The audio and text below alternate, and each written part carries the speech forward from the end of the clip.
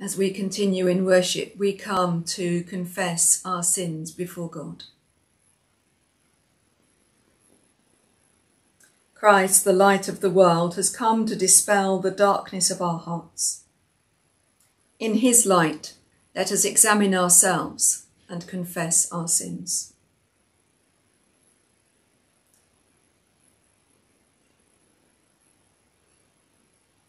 Lord of grace and truth, we confess our unworthiness to stand in your presence as your children.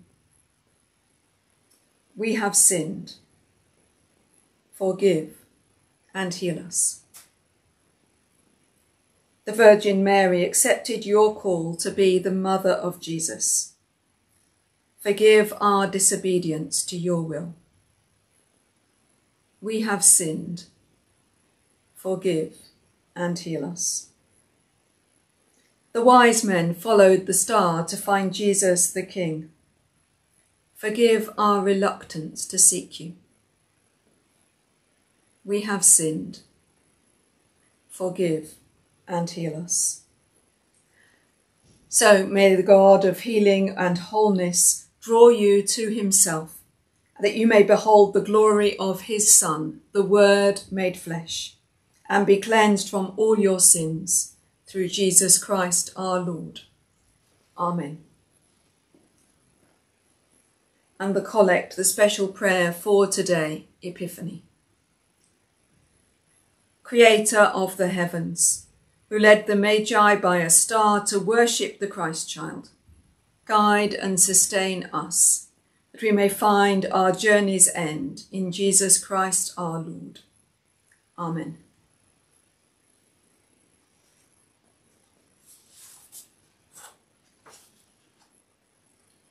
Our first reading this morning comes from Isaiah chapter 60.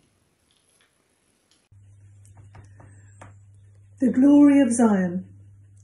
Arise, shine, for your light has come, and the glory of the Lord rises upon you. See, darkness covers the earth, and thick darkness is over the peoples. But the Lord rises upon you, and his glory appears over you. Nations will come to your light, and kings to the brightness of your dawn. Lift up your eyes and look about you. All assemble and come to you. Your sons come from afar, and your daughters are carried on the arm. Then you will look and be radiant. Your heart will throb and swell with joy. The wealth on the seas will be brought to you. To you the riches of the nations will come. Herds of camels will cover your land, young camels of Midian and Ephrathah. And all from Sheba will come bearing gold and incense, and proclaiming the praise of the Lord.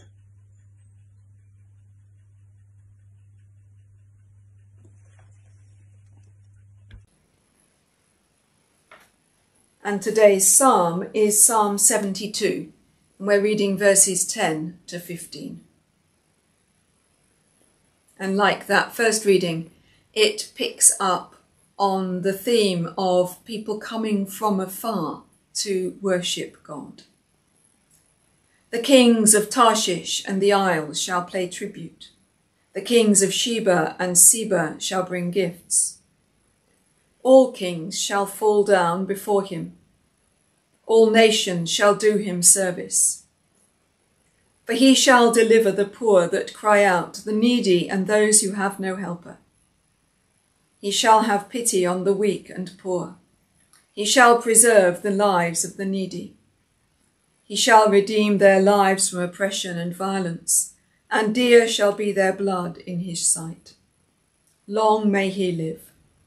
Unto him may be given gold from Sheba. May prayer be made for him continually, and may they bless him all the day long. Glory to the Father, and to the Son, and to the Holy Spirit, as it was in the beginning, is now, and shall be forever. Amen. The Gospel is taken from Matthew 1, chapter 2, beginning to read at verse 1. Jesus was born in the town of Bethlehem in Judea, during the time when Herod was king. Soon afterwards, some men who studied the stars came from the east to Jerusalem and asked, "Where is the baby born to be King of the Jews? We saw his star when it came up in the east, and we have come to worship him." When King Herod heard about this, he was very angry, and so was everybody else in Jerusalem. He called together the chief priests and the teachers of the law and asked them, "Where will this Messiah be born?" "In the town of Bethlehem in Judea," they answered, "for this is what the prophet wrote. Bethlehem in the land of Judah, you are by no means the least of the leading citizens of Judah, for from you will come a leader who will guide my people Israel." So Herod called the visitors from the east to a secret. To show you more closely, I hope, the wise men from my East African nativity. So you can see that I have 3 wise men. 1, 2,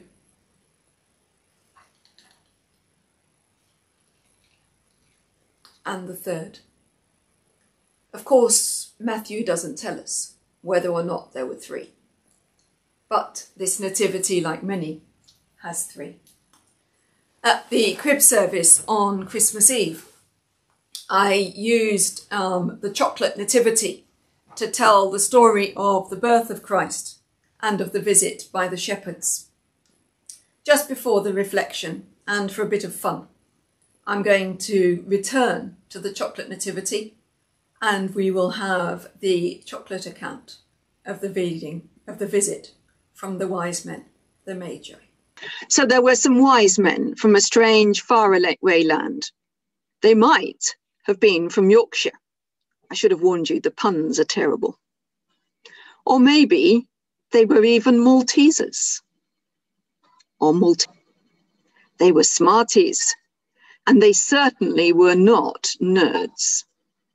And they were watching the moon in orbit when they saw a new light in the Milky Way.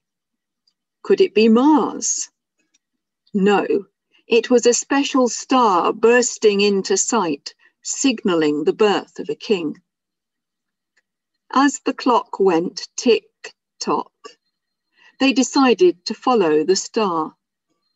So they packed a picnic, did up their buttons, and climbed on their camels.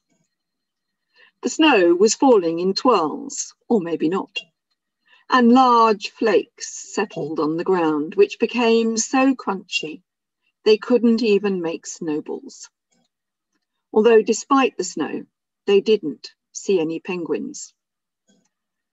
While they travelled, they listened to some rap music by the M&Ms.